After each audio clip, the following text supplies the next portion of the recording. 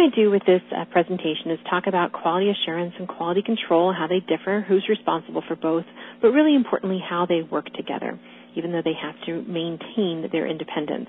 We're going to talk about who gets audited and why, what we look for when we audit, how the FDA trains its investigators or inspectors to audit clinical investigators, sponsors, and IRBs, including CROs and monitors. Also, we'll look at some of the recent non-compliance trends and regulatory focus that the FDA has for site sponsors and IRBs. And we're really focusing in this piece on FDA requirements and review and regulations, but keeping in mind that MHRA, EMA, Health Canada, a lot of those other groups, they're looking for the same things, and they're finding the same things. So we can certainly speak to those as well. And we do have a little piece on some of the international aspects, too. So what is an audit?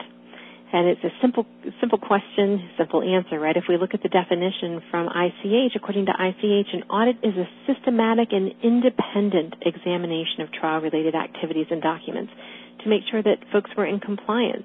Now, there's also that very small word down there, that were, and we think about that in terms of it being more retrospective in nature. We know now that we're doing more pre-qualification audits, more real-time audits, even if they're not driven for cause, but more of the routine. Are we on track? Where are we?